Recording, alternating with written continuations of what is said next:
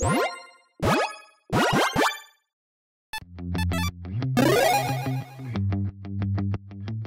everyone, really quick before today's episode gets started, I want to tell you about the exciting new TCG player subscription. This subscription comes with a ton of perks. First up, when you're subscribed and you order through Direct, your orders ship first. And also when you order through Direct, you get free shipping with absolutely no order minimum. On top of that, you get extra bonus bucks that's up to 3% store credit on all of your orders. So with that, the longer that you're subscribed, the better that it gets. Starting on day 1 of subscribing, you earn 1% back. After 3 months, you get 2% back. And after 1 year, you get that incredible 3% back. And on top of that, there are even subscriber-only kickback promotions. The TCG player subscription is just $6.99 a month, and actually, if you subscribe today using my promo code and you're one of the first 500 people to subscribe, well, for that first month, you're going to get that $6.99 back in store credit, so make sure you use my promo code QUARTERS. Again, this is only for the first 500, so if you're interested, make sure you subscribe utilizing that promo code QUARTERS.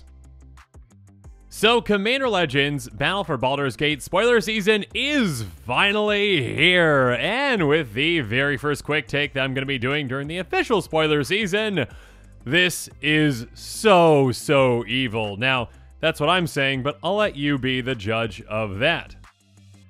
Because, and again, my apologies, I'm sure I'm going to mispronounce everything, but Jon Irenicus Shattered One is a 3/3 elf wizard that costs 2 blue black, and it has... At the beginning of your end step, target opponent gains control of up to 1 target creature you control. Put 2/1 counters on it and tap it. It's goated for the rest of the game, and it gains this creature can't be sacrificed. And again, as a reminder, goating basically means it attacks each combat if able and attacks a player other than you if able. Now, if that wasn't enough, on top of that, whenever a creature you own but don't control attacks, you draw a card. This is a brutal effect that is quite spicy, and it can generate you a ton of value. Now, yes, sure, you could just build the deck in a way where you have, okay, you know, maybe some big evasive creatures that you're like, okay, I'll give them my opponents, make them slightly bigger, and then they swing at my other opponents and do my dirty work for me, and I get to gain, you know, card advantage from that as well. But of course, there are plenty of, let's just say,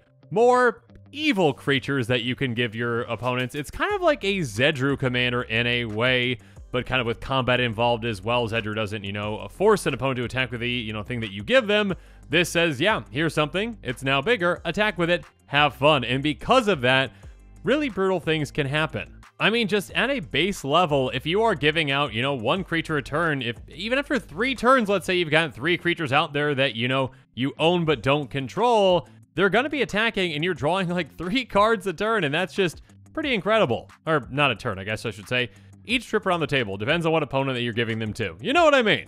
But yeah, to really delve into all the absolutely disgusting things that you can do with this commander, let's talk about the cards and the creatures that can really make this commander hit incredibly hard. And really quick, when a new commander like this one is spoiled, well, sometimes card prices do go up with cards that work really well with it. And because this commander is pretty unique, I can definitely see a lot of players being very excited about it, and I can definitely see certain card prices spiking. So yeah, I've included a link to the cards I'm talking about in the description below, so you might want to consider picking up some cards sooner rather than later for this one. Now with that said, let's jump into those cards.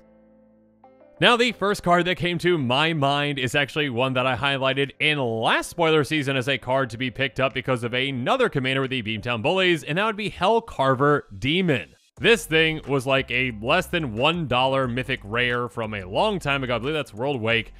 And yeah, it saw almost no play in Commander, you know, outside of Alex's spicy deck that is really epic. It's a 6/6 flying demon that says, whenever it deals combat damage to a player, sacrifice all their permanents you control and discard your hand. Exile the top 6 cards of your library. You may cast any number of nominated cards exiled this way without paying their mana cost. So yeah, there's a reason this saw pretty much no play before you could give it to an opponent and force them to do this, because yeah, all of that work that they built up for, you know, all the things that have been played, every card in their hand is now just gone, and you just have a 6/6 flyer and essentially what miscellaneous things you might hit off the top of your library. So yeah, with this new commander, give this to your opponent and have fun watching them hit an opponent for 8 in the air and then lose all of their things. And speaking of losing things, Ebonblade Reaper is another one that's going to be fantastic with this. A 1/1 that has, when it attacks, you lose half your life rounded up. On top of that, whenever it deals counter to a player, that player loses half their life rounded up as well. So this might not survive combat, but that's okay. You're basically giving your opponent a 3/3, you know, again, after those counters.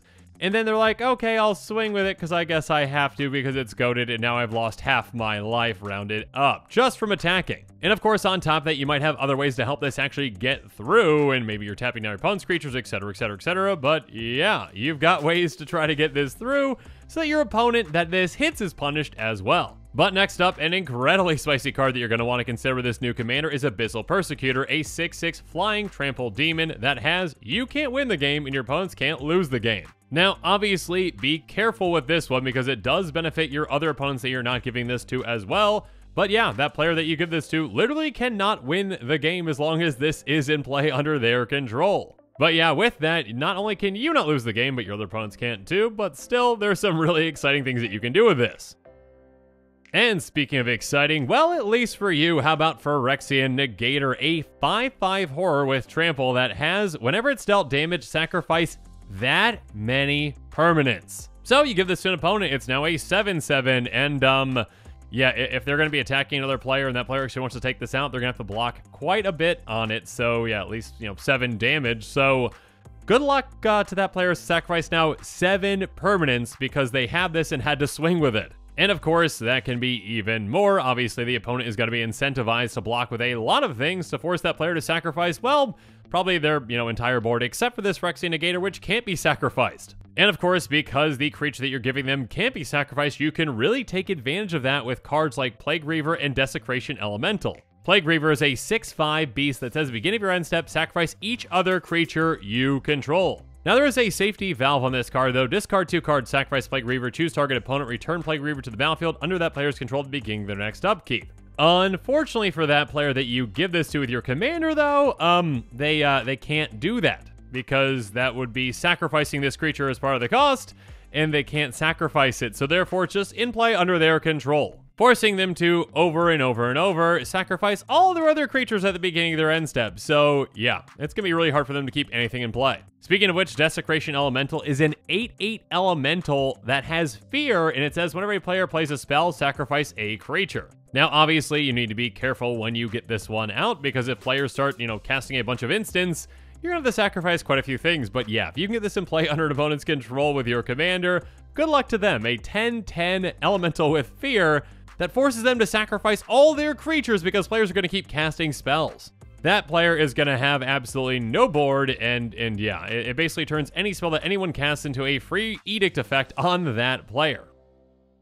Now, of course, there are other repeatable effects that force opponents to sacrifice creatures, like, you know, Demonic Taskmaster, a 4/3 flying demon that has the beginning of your upkeep, sacrifice a creature other than Demonic Taskmaster. Or, you know, Lord of the Pit, a 7/7 flampling demon that says at the beginning of your upkeep, sacrifice a creature other than Lord of the Pit. If you can't Lord of the Pit, deal 7 damage to you. So whether it's just, you know, forcing players to sacrifice creatures or, you know, having them sacrifice creatures, and if they can't, getting damaged by that, there are some really powerful effects. And yeah, again, these are just great ways to get extra damage thrown your other opponents if they don't have any flyers. Or I should say, maybe if they don't have any flyers, or if you don't have any other ways to help get these creatures through. Because again, when you're building around this commander, you're going to want to consider creatures that probably have some form of evasion or are just absolutely massive, or make sure that you've got other ways, you know, maybe tap down your opponent's creatures to help get them through, or to make that creature unblockable, etc., etc., etc.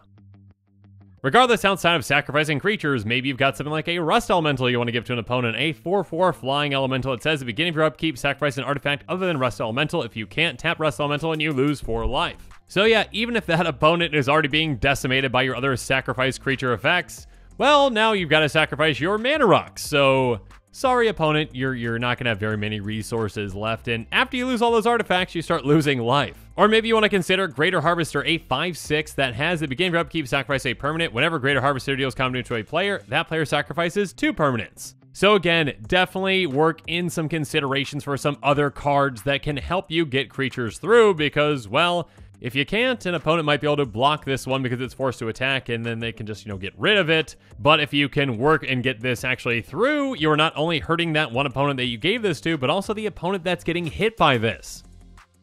Now, of course, outside of getting rid of your opponent's permanents by, you know, generously donating them some of your awesome creatures, maybe you can just donate them Rotting Regisaur, a 7/6 zombie dinosaur that says at the beginning of your upkeep, discard a card. So of course, there are ways to punish your opponents outside of, making them sacrifice their things. You can also help get rid of their resources by getting rid of their hand too. And again, on top of that, for just 3 mana, giving someone a 9/8 to attack with against your other opponents. Now, do keep in mind with that when you are in a one-on-one situation, though, those creatures are still goated, which means they have to attack, but if you're one-on-one, they're going to be attacking you. So make sure you've got ways to deal with that. Maybe, you can steal your opponent's creatures back and swing with them, with something like a Reigns of Power or whatnot, but yeah, make sure you've got a backup plan for, that one-on-one scenario that's going to happen at the end of the game. Also, though, one other creature that I do want to highlight that Zedruu decks love, and that is probably going to be pretty loved in this deck, is Steel Golem. It's a 3/4 golem that says you can't play creature spells, so this one, I again am going to give, the caveat that it is just a 3/4. Obviously, those counters, it's going to be a 5/6, but still, this can get taken out pretty easily in combat. Or maybe not easily, but it can definitely be taken out more easily than some of the other evasive creatures that I've highlighted, or the more massive ones that I've highlighted too.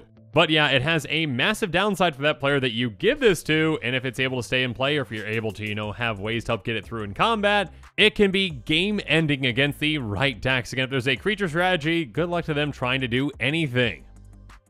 Now, outside of those generously donated creatures, let's talk about some other cards that can help us out as well. Teferi's Ageless Insight says if you would draw a card except the first one you draw on each of your draw steps, draw 2 cards instead. And Thought Reflection is very similar. It says if you draw a card, draw 2 cards instead, so it doesn't have that first restriction. Regardless, each of these essentially function the exact same way with this commander, where, hey, if your opponents are attacking with those creatures that you just so generously donated to them, you draw a card when that happens, and now instead, you draw 2 cards per creature attacking. So as if your commander wasn't able to provide you enough value already, and it's an incredible amount of value, this doubles up that incredible amount of value to just an absurd amount. So make sure you're looking to take advantage of all those cards that you're going to be drawing.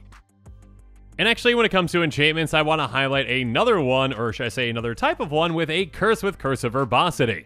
It says enchant player, whenever enchanted players attack you, draw a card. Each opponent attacking that player does the same. Depending on your build, curses like this one might be something you want to consider as well. If all of your opponents are still playing, well, that player that you're giving the creature to that is goated does have to attack, but that player does have an option between 2 players it's going to be attacking. So maybe you want that person to actually attack with that creature at a certain opponent so you can incentivize those attacks further.